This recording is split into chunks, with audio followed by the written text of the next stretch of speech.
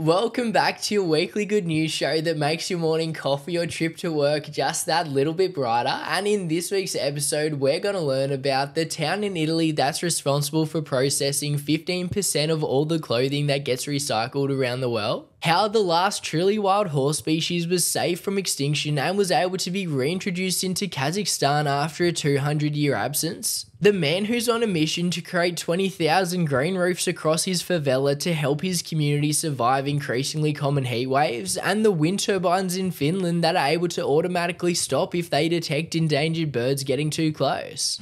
So like I said, our first story is about the town in Italy that recycles over 140 million kilos of used clothes every year to reduce the amount of textiles going to landfill and help clothing companies use more sustainable materials. So the Italian city of Prato is one of the country's major textile hubs, and back in the 19th century, factories there were forced to start recycling clothes as they couldn't afford new materials, and now all the skills and techniques they developed are playing a crucial role in combating textile waste. It's estimated that around the world 100 billion garments are produced every year, whilst a massive 92 million tons are thrown out, and depending on where you are, these clothes might be sent to landfill, shipped overseas, or just dumped in massive piles in the desert. But so to help keep the materials in the supply chain, Prato is using its recycling expertise to turn old rags and scraps into brand new items, and it's estimated as much as 15% of all clothing that gets recycled passes through Prato, but the process first starts at secondhand stores. So once clothes are donated, if they're unable to be sold, they're bundled up and sent to Prato, where they're first separated by colour and material before being shredded, washed and dried, and the factories estimate that they're able to reuse 97% of the clothes they receive. The recycling effort brings together expertise from 170 factories in the area that each specialise in different aspects of the process, from the shredding to the making of the yarn and crafting of the final item, and the recycled textiles are used by a whopping 7,000 companies.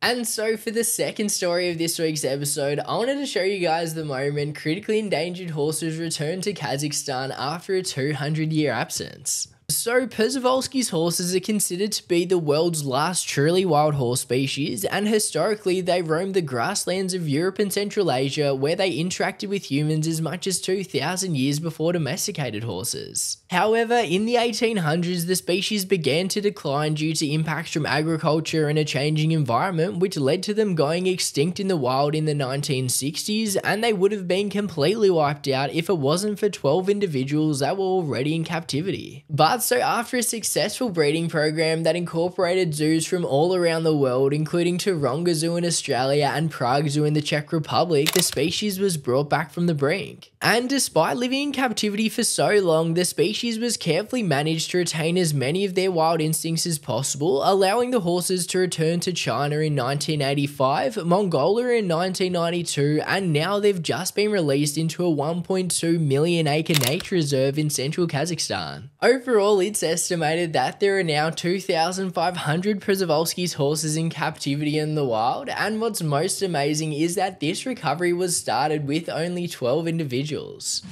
And so now it's time for the story that 59% of you guys voted for last week, which is about the man that's on a mission to create the greenest favela in Brazil to help his community overcome heat waves and show that green roofs are for everyone, not just the rich. So, Luis Cassiano lives in one of Sao Paulo's favelas, where dense housing and a lack of greenery forces residents to endure consistently higher temperatures than the wealthier parts of the city that have more trees, parks and green spaces. And those high temperatures can be extremely dangerous, especially as the people living in the favelas are already more likely to have poor health, and with electricity being expensive and super unreliable, the residents have limited options to cool down. And so after his community suffered through a record-breaking heatwave, Louis explored the potential of using plants to cool down his house, and he found that his green roof would consistently stay around 86 degrees Fahrenheit, while those around him were getting as hot as 122. Louis says that his mission was started out of necessity as he couldn't depend on the government for assistance, and now his goal is to help every one of the 20,000 homes in his community get their very own green roof.